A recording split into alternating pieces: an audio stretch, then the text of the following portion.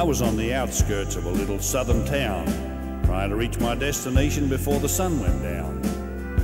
The old CB was blaring away on channel 19 when there came a little boy's voice on the radio line. He said, "Breaker 19, is there anyone there? Come on back, truckers, and talk to Teddy Bear." Well, I keyed the mic and I said, "You got it, Teddy Bear." And the little boy's voice came back on the air. "Appreciate the break. Who we got on that end?" I told him my handle, and then he began. "Now, I'm not supposed to bother you fellas out there. Mum says you're busy and for me to stay off the air. But you see, I get lonely, and it helps me to talk, because that's about all I can do. I'm crippled and I can't walk." I came back and I told him to fire up that mic, and I'd talk to him as long as he'd like. "This was my dad's radio," the little boy said, "but I guess it's mine and Mum's now, because my daddy's dead. Dad had a wreck about a month ago. He was trying to get home in the blinding snow.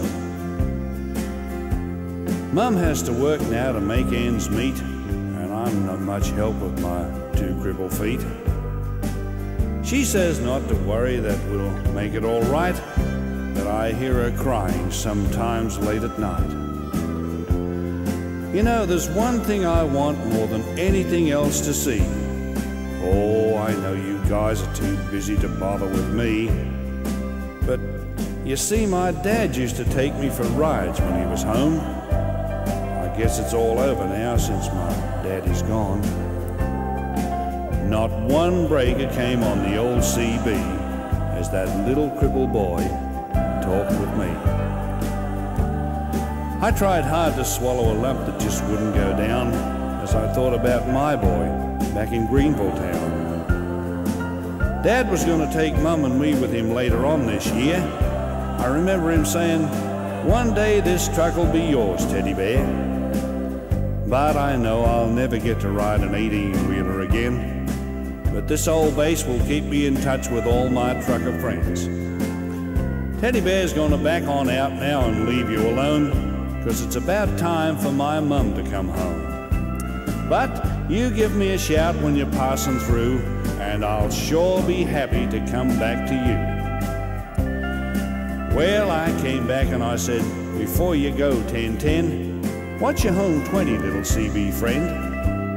Well, he gave me his address and I didn't once hesitate, because this hot load of freight was just gonna have to wait. I turned that truck around on a dime and headed straight for Jackson Street, 229. And as I rounded the corner, oh, I got one heck of a shot. 18-wheelers were lined up for 3 city blocks. I guess every driver for miles around had caught Teddy Bear's call, and that little crippled boy was having a ball.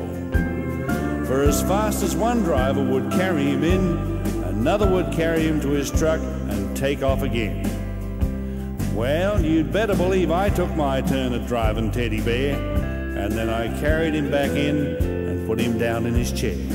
And friends, if I never live to see happiness again, I want you to know I saw it that day in the face of that little man. We took up a collection for him before his mama got home, and each driver said goodbye, and then they were all gone. He shook my hand with a mile-long grin. He said, "So long, trucker, I'll catch you again." Well, I hit that interstate with tears in my eyes. I turned on the radio, and I got another surprise. "Breaker 19, came a voice on the air. "Just one word of thanks from Mama Teddy Bear. We wish each and every one a special prayer for you, 'cause you made my little boy's dream come true. I'll sign off now before I start to cry. May God ride with you, 10-4, and goodbye."